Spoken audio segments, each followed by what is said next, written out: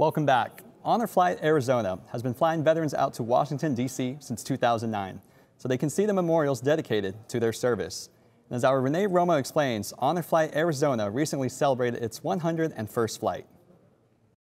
Vietnam never leaves us. It's always there. Yep. When we came home, we didn't get a hero's welcome. Nobody thanked us for our service. It took decades, but the 13 veterans of the Korean War and 19 Vietnam veterans from Arizona finally got their hero's welcome home.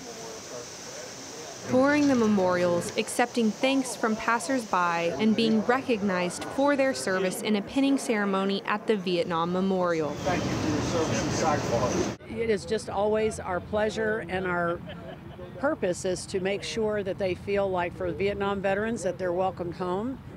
While the trip let these veterans get their long-delayed thanks for their service, it also gave them the chance to reflect on and remember their comrades who did not return. There's a lot of names that I recognize there that did not make it back. Vietnam Memorial, and see 2 or 3 names that I knew of that I know them.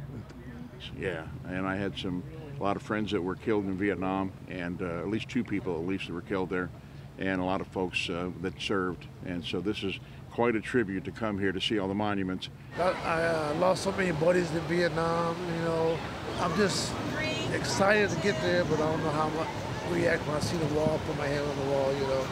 Veterans had a busy day as they got to see the Vietnam, Korean, World War II, Marine Corps, and Navy memorials, along with the Arlington Cemetery to view the changing of the guard at the Tomb of the Unknown Soldier.